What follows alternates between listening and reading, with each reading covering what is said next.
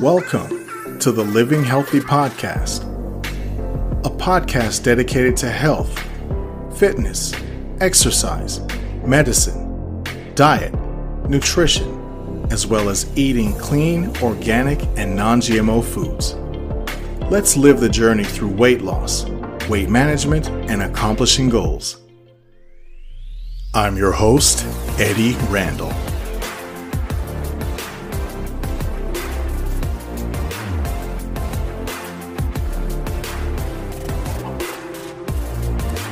Thank you for tuning in to Season 3, Episode 11 of the Living Healthy Podcast. Your continued listening and your continued support are greatly appreciated. I apologize for getting this episode out a little late. I'm working on numerous projects, including those which will promote the podcast. With God's help, I will continue to produce excellent content along with your support. Thank you for listening. And please feel free to check out the latest merchandise at the Living Healthy Podcast store. The link is in the description of the podcast. Breast cancer is a plight on women, and it is the second leading cause of death for women. Gender, genetics, and exposure to certain chemicals make this danger all too common. On top of that, depending on when it is detected, is literally the difference between life and death. According to breastcancer.org, 1 out of every 8 women will develop invasive breast cancer in the United States. October is Breast Cancer Awareness Month, and raising awareness bolsters prevention and detection. Awareness also supports those who are fighting it, and awareness honors those who have beaten it. In tonight's podcast, I'll be discussing the topic of breast cancer. Tonight's podcast is entitled Breast Cancer Awareness, Genetics, Daily Life, and Prevention. Awareness. Breast cancer is a worldwide problem, and with just under 4 billion people on the planet being women, half of the world's population is at risk for developing breast cancer. General risk factors include gender and age. Being a woman puts you at risk, and as women age, their risk continues to increase. According to the Center for Disease Control, breast cancer risk increases with age. There are nonprofit groups, agencies, and various organizations that address breast cancer awareness as a year-long event, and not just during the month of October. This is understandable, as a cancer diagnosis has the ability to drastically change lives. Depending on the stage and aggressiveness of the cancer, your life could literally be flipped upside down. This is why it's important for women to do all they can to protect themselves, and why it's important for us as men to support and help the women in any way possible with this matter. This cancer affects our wives, mothers, daughters, sisters, grandmothers, etc. Encouraging well women visits, breast exams, and mammograms are at the forefront of prevention. Financial and emotional support are crucial. Even with the best insurance money can buy, if you get medical treatment in the United States, depending on the complexity of your ailment, your medical bills have the potential to quickly soar to the price of a small home. Speaking of supporting and encouraging women, in rare cases, men can develop chest cancer. Some may call it breast cancer. Men would need support from their wives, family, and friends as well during this time. Chest cancer in men is extremely rare. The percentage of chest cancer in men is less than 1%. This is for obvious reasons, as the anatomy between men and women are significantly different. Stroma is the tissue that makes up breasts in women and the chest in men. Women have a lot more of this tissue, along with lobules and ducts. The alveoli carry milk through ducts to the dark, large, round area of the female breast called the areola. Women have breasts, and cancer can develop anywhere in the breast tissue. However, the majority of breast cancer occurs in the ducts and lobules. So as you can see, women have breasts which are actual significant anatomical difference than in men. This gives them the precedence in the incidence of breast cancer cases. I mention that to say this. When I refer to breast cancer moving forward in the podcast, I'm referring to women. 250,000 cases of breast cancer are diagnosed in the United States each year, with about 43,000 women dying from the disease. That being said, there are currently about 4 million survivors of breast cancer in the United States. According to the World Health Organization, 2.3 million women were diagnosed worldwide, with 685,000 dying from it. They also state that there are almost 8 million women worldwide that are breast cancer survivors. Genetics. Genetics play a significant role in a woman developing breast cancer. If a gene for breast cancer is in the family tree, there's a greater chance that a woman will develop it under no fault of her own. I just want to briefly describe two processes, mitosis and meiosis, to illustrate the idea of genetic variability. Gametes produce who we are through chromosomes and gene expression. Literally, the cards we are dealt are given to us during mitosis and meiosis. Mitosis makes the body cells, and meiosis makes the gametes, which are the sperm and the egg. You get 46 chromosomes, one set of 23 from both parents. During mitosis, chromosomes condense and they come into alignment. The chromosomes form a single file line in the middle of the cell. Spindles on each side of the cell then pull the chromatids, which are half of the duplicated chromosome, to each side of the cell. The cytoplasm surrounding the cell splits in half, creating two new cells. With meiosis, chromosomes are also aligning, and this is where things like eye color, hair color, height, complexion, etc. are determined. Recombination is taking place and chromosomes are exchanging information with one another.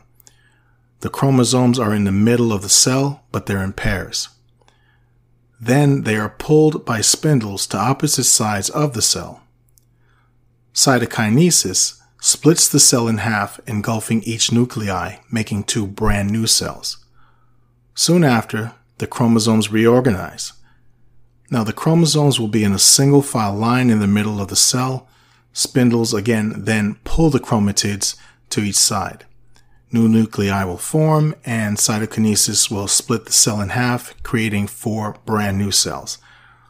The new cells will all be different, which are the gametes, sperm, and the egg.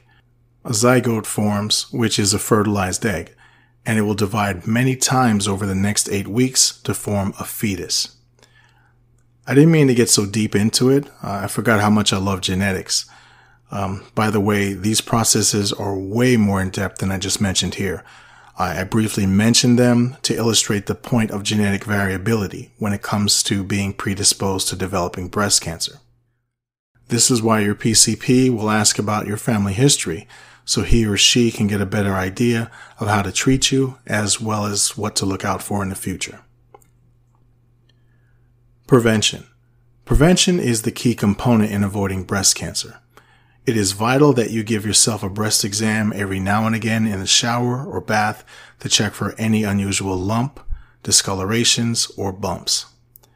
It's also a good idea to have your boyfriend or husband look to see if they notice anything different or unusual. I say this because a lot of times some women may not notice things in the mirror because as humans, we're all used to what we look like. So an extra set of eyes will be advantageous in helping you to stay on top of your care. That being said, during your annual with your PCP, you can get a breast exam and/or an order for a mammogram. Also, during your annual well woman's visit with your GYN, you can get a breast exam and/or an order for a mammogram. I mentioned checking for breast cancer at both an annual and a well woman's visit. I'm just speaking in general, as this depends on who you see and how often you get tested, because 100% of insurance companies will not pay for a duplicate X-ray for a mammogram. In addition, Although the electromagnetic radiation of the X-ray does not emit a high dose of energy, it's not a good idea to expose yourself to unnecessary radiation. We all are already bombarded with radiation every day of our lives. In other cases, if you know that breast cancer runs in your family, you can opt for genetic testing. You can test for the BRCA1 and BRCA2 genes, as there is the propensity to inherit these genetic mutations from your family lineage and later on develop breast cancer. BRCA1 and BRCA2 are actually tumor suppressor genes that are supposed to hinder cancer and repair DNA. When there's an error or mutation in these genes, they fail to do their job and can even contribute to causing cancer. Inheriting just one of these genes that has been mutated will leave a woman open to developing breast cancer and other cancers such as ovarian cancer. Some of you may remember some years back when Angelina Jolie had a double mastectomy because she inherited a mutated BRCA1 gene. I feel genetic testing is a fantastic tool, and I'm glad that science and medicine has developed to the point where women can use this tool to help determine their risks for developing breast cancer. The fuel we use in our bodies is a tremendous factor in developing cancer. As a woman, depending on your calorie usage and activity, age, and health, women should aim for approximately 1,200 to 1,500 calories per day. Not only will this allow you to maintain a healthy weight, but this will allow you to keep your BMI, body mass index, within normal range and keep the weight off, limiting your chances of developing breast cancer. There was an article published in CA, a cancer journal for clinicians by Manuel, Morata, Valle, and others, called Obesity and Adverse Breast Cancer Risk and Outcome: Mechanic Insights and Strategies for Intervention. They gathered large amounts of studies observing the significance in testing of obesity and the incidence of breast cancer. They determined that being overweight was a risk factor for developing breast cancer among women. A diet consisting of lean meat like turkey, lamb, beef, chicken, tilapia, and salmon are ideal, and where you can get the majority of your protein. Make sure that these meats are lean and organic and that they're also non-GMO. Protein is important for building muscle, cellular operations, and fighting off infections. In juxtaposition, a diet high in fat, especially processed genetically modified meats, increases breast cancer risk. Avoid foods like conventional hot dogs, cold cuts, and any type of fast food. Fruits like apples, bananas, raspberries, blueberries, blackberries, and kiwi, to name a few, are great for their antioxidant properties, vitamins, minerals, as well as their water content.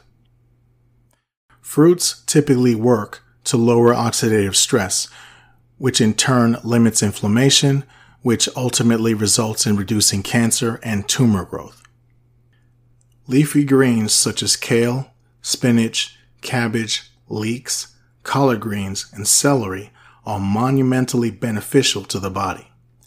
The vitamins and minerals benefit the body via immunity, vision, hair, skin, as well as cellular functions.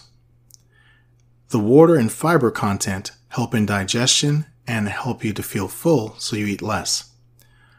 Avoid fruits and vegetables that are in the can. Not only are those foods genetically modified, unless specifically labeled organic, but canned products are usually lined with BPA, or bisphenol phosphate A, which is used to help the food from spoiling, and it also helps to prevent the food from tasting like the metal can that they're in. The downside is this chemical is an endocrine disruptor, and it's also a carcinogen that can leach into the food, and this is how that chemical gets into your body. This chemical can mimic or hinder proteins in the body, giving rise to mutations and the development of breast cancer. Proper grains like brown rice, whole wheat pasta, and whole wheat bread are very good for you as well. Brown rice and whole wheat pasta are much better for you than conventional rice and pasta. They are nutrient and vitamin rich, whereas conventional white rice and pasta may taste better. White rice and pasta are normally enriched because processing them causes them to lose so many vital nutrients. They are therefore enriched with vitamins and minerals. The problem here is that they are synthetic vitamins and minerals, which are not processed properly by the body as they are man-made. The same goes for whole grain bread as a superior choice over white bread. White bread is processed and refined, and although it tastes good, it's an empty, genetically modified carb. What I'm about to mention next, I found out a few weeks ago. L-cysteine is a non-essential amino acid. China is the largest producer of L-cysteine in the world. The majority of white bread and buns produced in the United States contain L-cysteine, which it gets from China. L-cysteine is made from human hair that is gathered from hair salons and barber shops, and it's taken and processed to be used as in bread in the United States. The reason L-cysteine is used is to reduce mixing and fermentation time of the dough. In addition, it makes the dough soft and chewy. So avoid the commercial white breads, bagels, and pizza crusts. If you make your own bread or go to a bakery and get it made fresh, you won't have to worry about L-cysteine.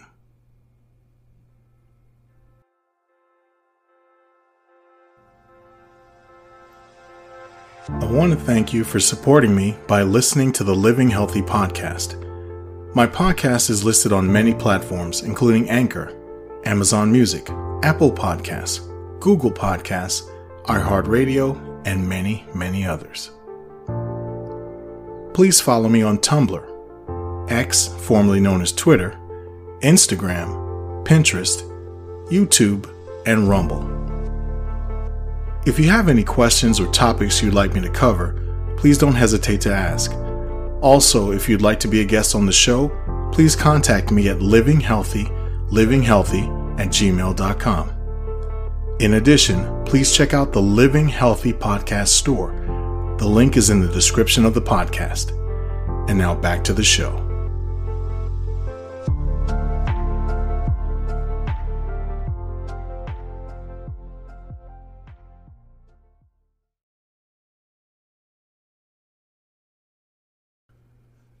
Exercise is another form of prevention, as even moderate exercise, at least 30 minutes a day, can have a significant impact on reducing your chances for developing breast cancer.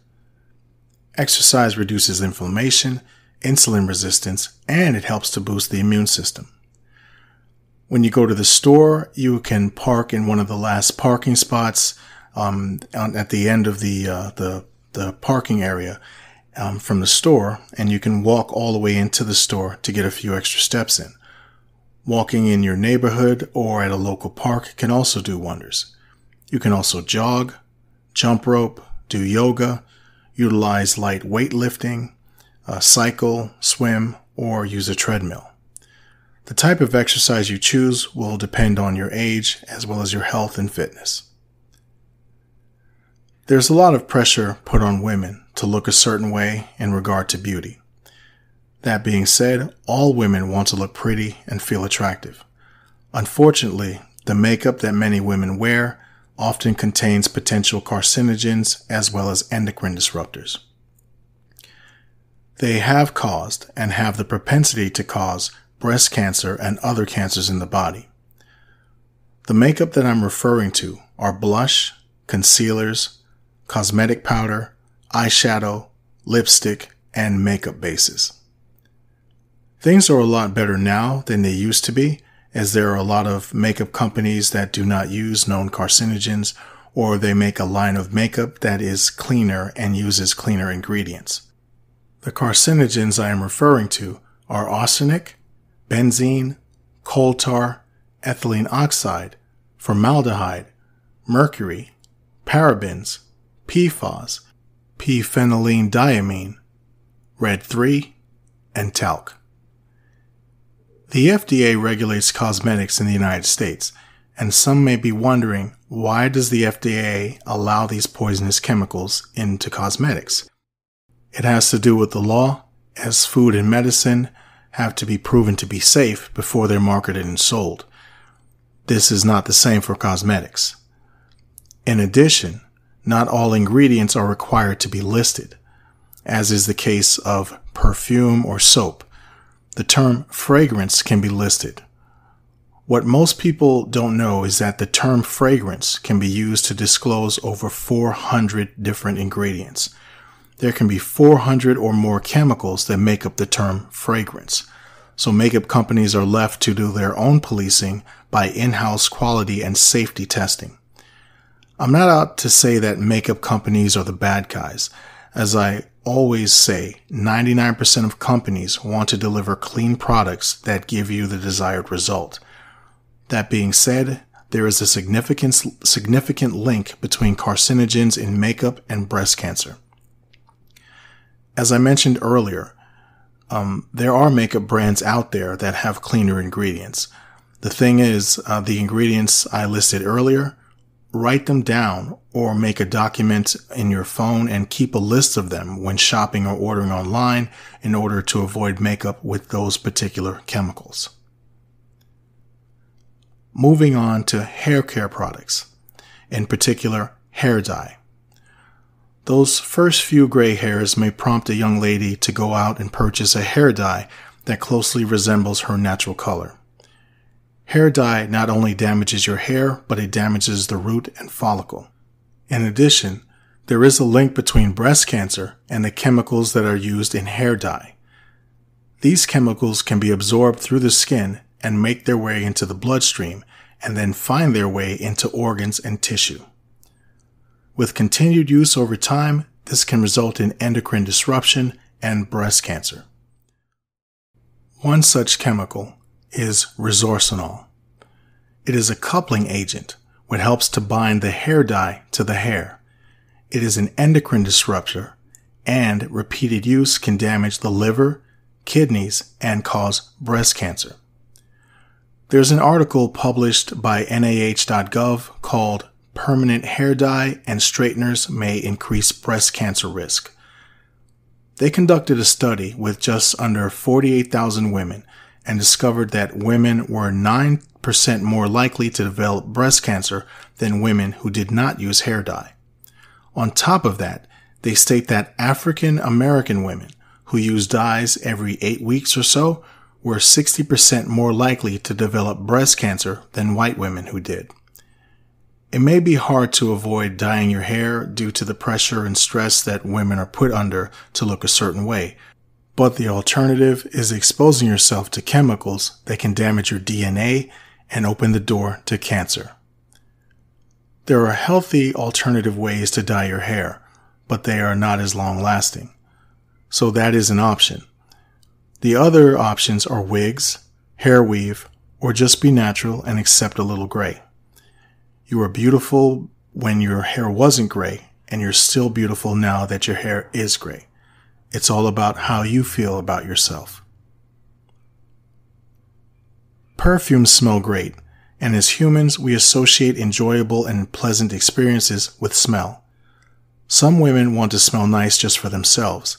Others want to smell nice in order to attract men. Whatever the case may be, perfumes have a deep-rooted history in mankind. The perfume industry is a $46 billion industry. Perfumes are heavily marketed, and it's no secret why the makeup and perfume counters are located so close to the entrance of the store. With free samples and the squirting or some puffs of perfume every few hours or so, the idea is to introduce women to a pleasant smell in order to have them buy it. While perfume is a great thing to have, the downside, as I mentioned earlier, lies in the ingredients. The ingredients simply listed as perfume can contain over 400 different chemicals that are not required to be listed. Most of them, but not all, are potential carcinogens. The International Fragrance Association is a group of individuals who monitor the middle ground between the fragrance industry and safety for consumers. According to the International Fragrance Association, there are over 3,000 chemicals that are used by the fragrance industry. Independent studies and research has linked a multitude of those chemicals to endocrine disruption and breast cancer. According to breastcancerpartners.org, many of those same chemicals have been flagged as carcinogens under California's Proposition 65 Act. If you're interested, I have posted a link to the International Fragrance Association listing the chemicals that are used as fragrance. There are all-natural and non-toxic perfumes that you can buy. In addition, you can make your own perfume. I have included some links on natural non-toxic perfumes as well as a link to making your own perfume in the description of the podcast. The same goes for shampoos and deodorants. Conventional ones contain phthalates, parabens, and fragrance. I already covered fragrance, but shampoos and deodorants also contain phthalates and parabens. They have been long associated with breast cancer. It is vital to avoid these by getting organic or all-natural alternatives.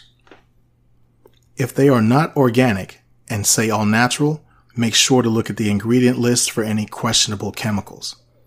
Also, when getting deodorant, make sure to get deodorant and not antiperspirant. It is human to sweat and to, on occasion smell. Aluminum silicate is used in antiperspirants to clog the sweat glands. Aside from the risk of breast cancer from parabens and phthalates, aluminum has been linked to dementia as well as Alzheimer's disease.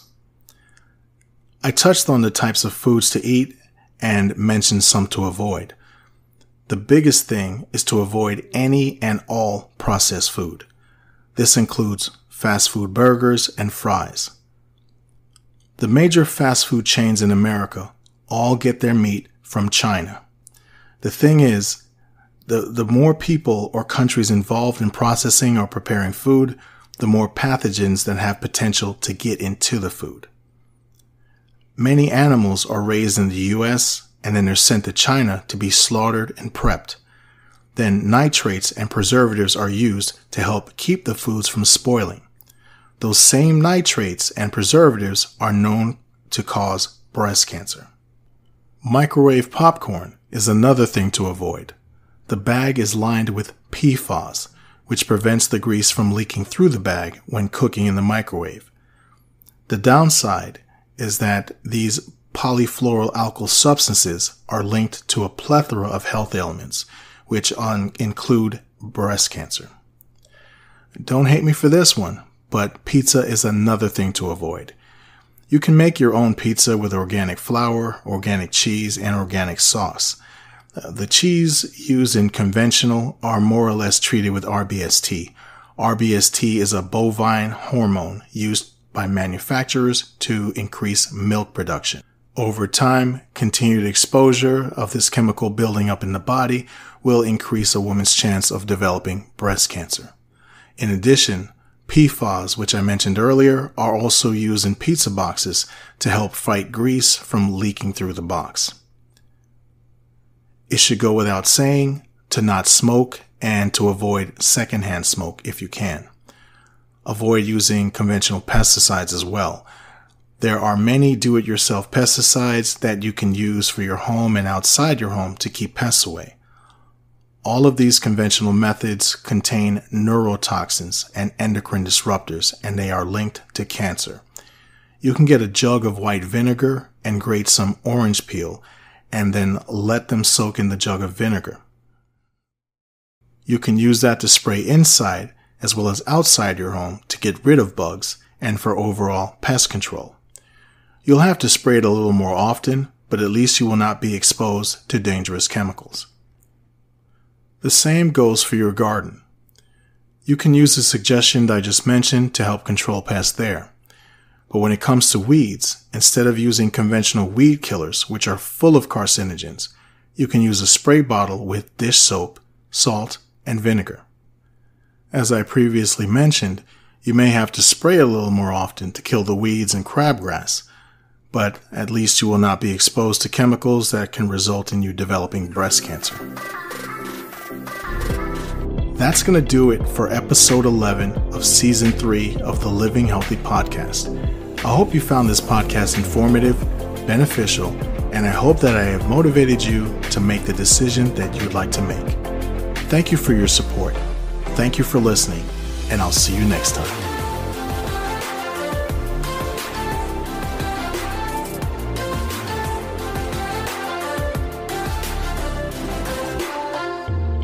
And remember, living healthy creates a better you.